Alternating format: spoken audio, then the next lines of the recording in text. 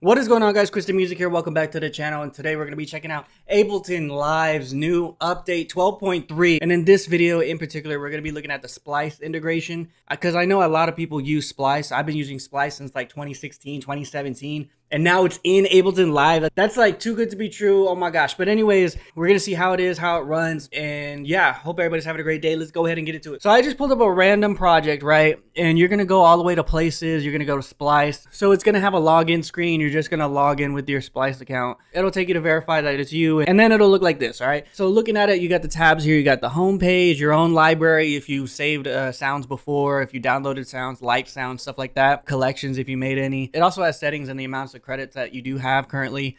So basically, this is literally like Splice, as I can tell. You got your samples, your vocal samples, your one-shots, your loops, basically everything that you're used to on Splice. So whether you use Splice.com or the desktop app, basically it's the same thing, except it's integrated with Ableton. And the one thing that I was hoping for in this Splice integration update, the CPU usage. If you're wondering about the CPU usage, oh my gosh, I tested it on a couple different computers. I don't know why. Maybe it was just me. Maybe it's the things I downloaded, okay? I'm not saying this is a fact. I'm just saying whenever I use the Splice desktop app, the CPU usage on that app was crazy. So not to get too technical, but this is your like CPU meter up here. I really need to mess with my settings, but if you ever have too many tracks playing at the same time, or if you just make a whole lot of stuff, a whole lot of MIDI, it's going to take up your CPU usage, right? And if you have Splice open as the desktop app, it's like Splice plus your DAW, which mine is Ableton. Like the CPU usage is like off the charts. You know what I mean? Like especially Splice was always like comparable to Ableton itself. So you don't really have to worry if you're on a laptop or if you have a lot of things on your computer. You know, if you're like a photographer, an editor, as well as, you know, making music, like you don't have to worry about the CPU usage, because I know myself and some of the people that I talked to noticed that the CPU usage on Splice itself was kind of high. And now just testing the CPU usage just randomly on some samples. Let's just go to this violin right here. Everything is integrated, so you play it literally right there. So the CPU usage is not what it used to be. It's actually better. That's a plus in my book. I'm already sold on this update, so let's just put it that way. But let's go ahead and take a quicker look into it. So you're going to find on this home screen, it's going to say search with sound. Immediately I was like, what does this mean? So basically you can drop whatever clip you want in here, and it'll give you samples that kind of sound like that clip, whether it's the same key, the same beat pattern, whatever, right? And we're going to try it. I wanted to try it with MIDI. I haven't tried it yet. So I'm going to take this MIDI clip, let's solo this, and see what Splice kind of spits out. You know what I mean? So this is the clip right here.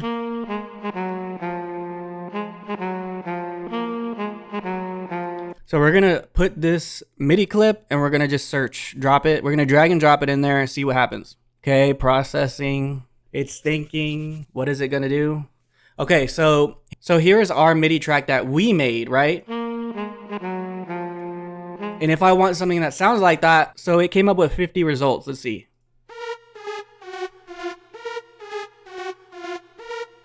So as you can tell, same key, same kind of melody-ish, you know what I'm saying?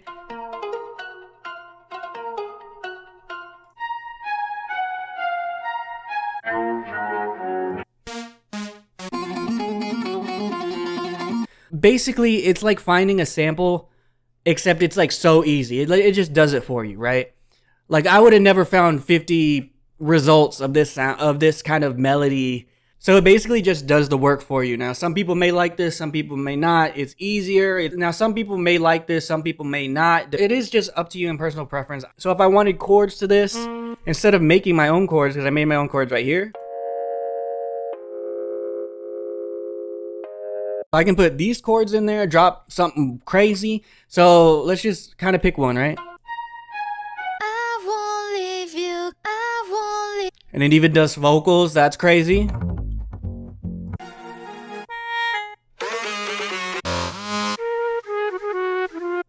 So let's say I wanted this flute, right? I'm going to go ahead and like it so I don't lose it. So if I wanted this flute, I would just drag and drop it. Let's go ahead and make an audio track.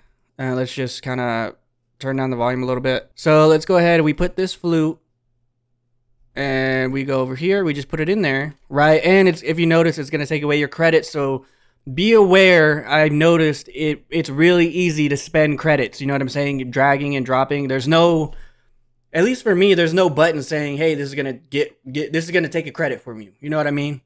At least on like the website and the desktop app, you had the actual like plus button that you could be like, I want to spend a credit on this. You know what I mean?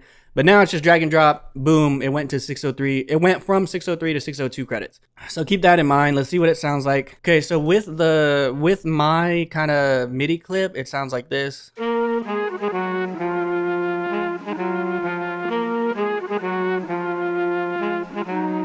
So as you could already tell, very beginner friendly. The amount of things you could do with this is crazy. Like depending on what you want to do, you can literally get like 4 of these, right? You can literally download so many different things, right?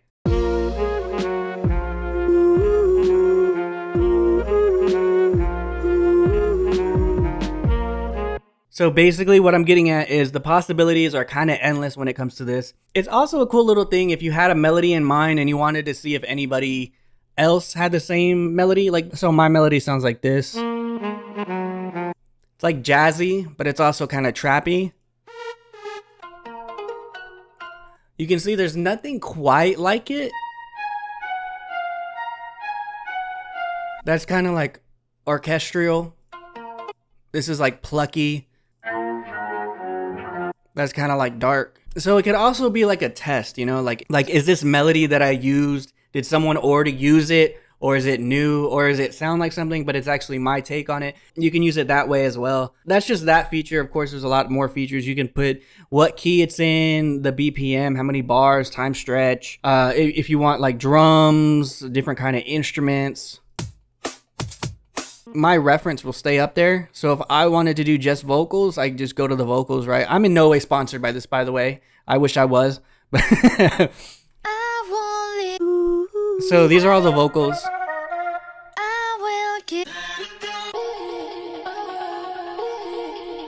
See, I like that. I like that one. It sounds like a Travis Scott kind of thing. So it's basically, it's like your own stems, right? You can put a vocal. You can go over here to the instruments. You can put maybe some guitar in there. And remind you, this is all just on the MIDI clip that I created with my own melody, right? So basically, it's just an easier way to find samples. And honestly, I'm rocking with it. I don't know how much of it I'm going to use just because I'm not used to it.